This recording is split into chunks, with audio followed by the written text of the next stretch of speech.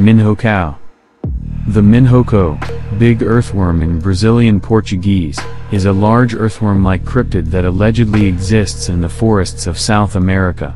It reportedly resembles a giant worm, with scaly black skin, a readily visible mouth, and a pair of tentacle-like structures protruding from its head. According to at least one witness, it also has a pig-like snout. Although this species is principally fossorial, it also has aquatic habits.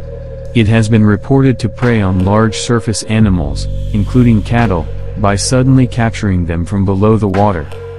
It is thought to be a burrowing animal, producing enormous trenches as it digs, which suggests a body diameter of up to 10 feet. Its body length is stated to vary, from 75 up to 150 feet. There have been cases of houses and other man-made structures collapsing, and rivers having their courses altered, allegedly due to the minhoco's burrowing activity. These tunnels most commonly appear after periods of continuous rain, indicating that the minhoco is more active during such periods and might even keep itself hidden during dry days. The beast's tunnels will sometimes flood, creating subterranean water bodies. Cryptozoologist Carl Schuker has suggested that this animal may be an example of a giant Sicilian. Sicilians are a poorly known group of amphibians with worm-like, limbless bodies, subterranean or aquatic habits, and tentacle-like sense organs on their heads. Also, most Sicilians do inhabit the forests of South America, which fits the description of the minhoco well. However, known Sicilians do not even begin to approach the supposed size of this animal. In On the Track of Unknown Animals, Bernard Heuvelman suggests that the animal may be a surviving glyptodont. However, unlike their modern relatives, the armadillos, there is no evidence that glyptodonts had burrowing habits. Whatever kind of creature the minhoco was, if real, it appears to be extinct now, as there have been no reported minhoco sightings in the past 130 years. Descriptions. The minhoco was described to European explorers and naturalists in the 19th century by locals in Brazil. The French naturalist Augustin Saint-Hilaire described in December 1846 accounts of the minhoco in Padre Aranda and Faya lakes, with claims that they lived in the lakes and often dragged horses and horned cattle under the water. He determined minhoco to be an augmentative of minhoca, Portuguese for the earthworm. Descriptions related to him claimed the creature to have a visible mouth and that it does not rise to the surface of the water, but that it causes animals to disappear by seizing them by the belly. Other accounts claimed the minhoco to be a true fish provided with fins. Saint-Hilaire hypothesized that the minhoco he was told about was a large species of South American lungfish.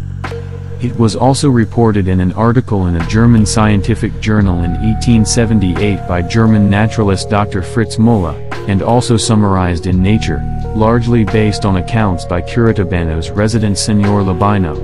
It was claimed to exist in the highlands in the south of the country and was described as a gigantic earthworm, 50 yards, 46 meters, in length and 4.6, in breadth, and covered with bones, as if with a coat of mail, while other accounts describe it as 30 or 40 feet, 9 or 12 meters, long and a couple of yards, 1.8 meters, broad. It was said to uproot trees and leave deep trenches in its path, and to prefer damp conditions.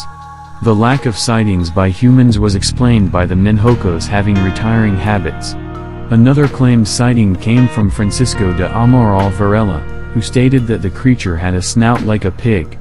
An earlier claim stated that it had horns.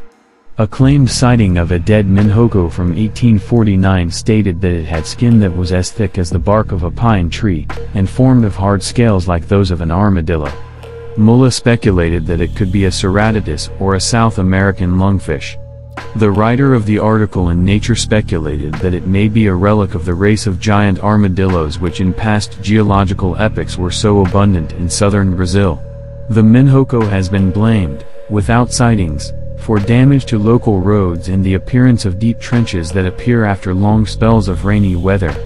Claims of a rumbling sound like thunder accompanying its movement led to suggestions that the minhoco was being used to explain the area's seismic activity. This rumbling sound was also presage a period of rainy weather. While scientists were generally skeptical of the veracity of these claims, in May 1878, Muller was reported to have claimed to be about to bring a dead specimen to Europe.